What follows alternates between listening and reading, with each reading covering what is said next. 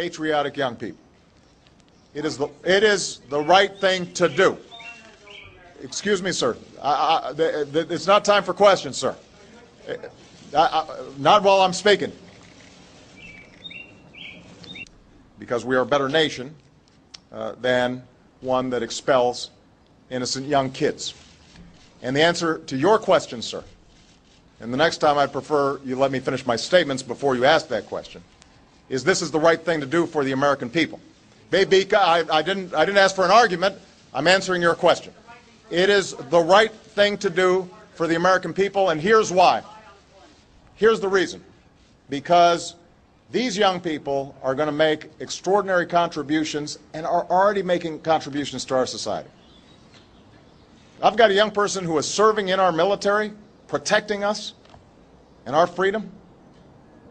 The notion that in some ways we would treat them as expendable makes no sense.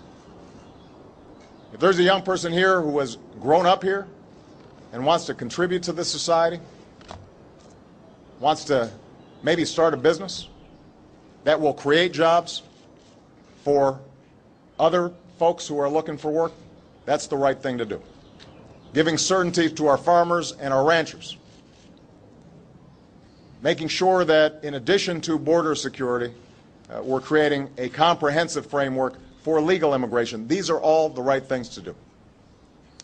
We have always drawn strength from being a nation of immigrants, as well as a nation of laws, and that's going to continue.